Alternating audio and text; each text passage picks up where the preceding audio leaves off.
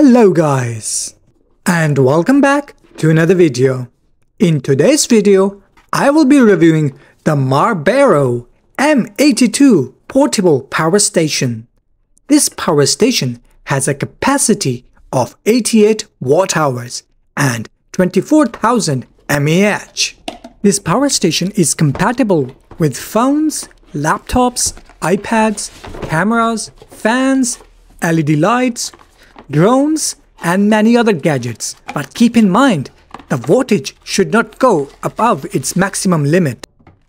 Inside the box, you will find this 12-volt adapter that is used for charging up gadgets that are mostly used in cars. So, in that way, you will not have to start the car, you can just power up that gadget through this adapter. And inside the box, you will get a power adapter.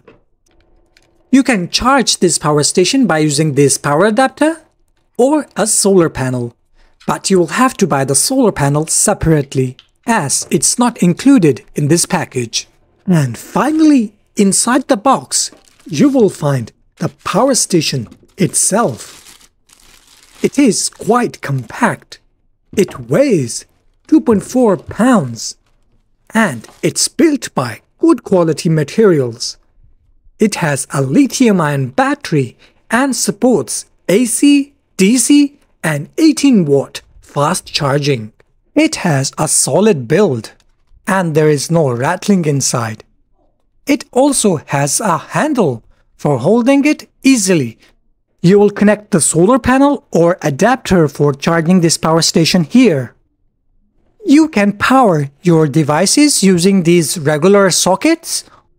In addition to this, this charging station has two USB-A ports that provide 18 watts. It also has two normal USB-A ports and a DC out port, and finally a Type-C port which also supports fast charging up to 18 watts. It has a very bright light. You can adjust the intensity of the light, and it also has an SOS mode. So this light will be beneficial while camping or if your car breaks down and you need some light for fixing it up or warning other drivers. At the front you will find a battery indicator showing the charge level of the battery, a power button for the USB ports, and a special button for using the sockets. You will have to press this button to use the sockets. Underneath, you will get these short rubber legs, which will prevent this power station from slipping. As this power station was not charged when I received it, I used a power adapter to charge it. Marbero says that it will usually get fully charged in 5 hours while using the power adapter. It took about 2.5 hours to charge it up to 4 bars, and the 4th bar was still blinking. But for the purpose of this video, I decided to go ahead and demonstrate the use of this power station. Before using it, I will highly suggest going through the user manual so that you can use this power station properly and safely. I will be plugging in several gadgets into this power station, and let's see how it works. First, I tried charging my laptop using the 18-watt USB-A port. But sadly, it didn't work. So I decided to use the other socket for charging the laptop using the laptop's own charging adapter. And it worked. Maybe my laptop requires more power, so I had to use the power adapter. And after this, I connected my phone to this power station. And I used the 18-watt USB-A port for charging the phone. Here you can see the phone is charging in the fast charging mode. And after this, I plugged in a pixel screen through the USB-A port, which provides regular charging. And the pixel screen worked. Then I plugged in RGB strip lights into the power socket of this power station.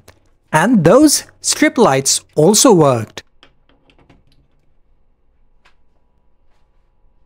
I also tried powering up a dashcam using this power station, and it powered on successfully. Since my car's dashcam isn't hardwired, it turns off when the car is off. Sometimes you want a dashcam on, even while the car is parked. In such cases, this power station can be used to provide power to the dashcam for a long time, as dashcams don't use much power. I also plugged in a security camera, which worked as well. So this power station can be used to provide power to security cameras, especially if you are in a place where there is no power available. I did not run all these devices for a long time, as my objective was only to show you that this power station can provide power to all of these devices without any issue. So the number of times you can charge a device depends upon how many devices you are using and how much power they need. For example, if you have a phone that has a capacity of 4000 mAh, you will be able to charge that phone 5 to 6 times. This power station can be used for low-powered devices. You won't be able to run a TV or a desktop PC, as this power station only supports up to 88 watts. However, it can be a lifesaver, especially if you are camping.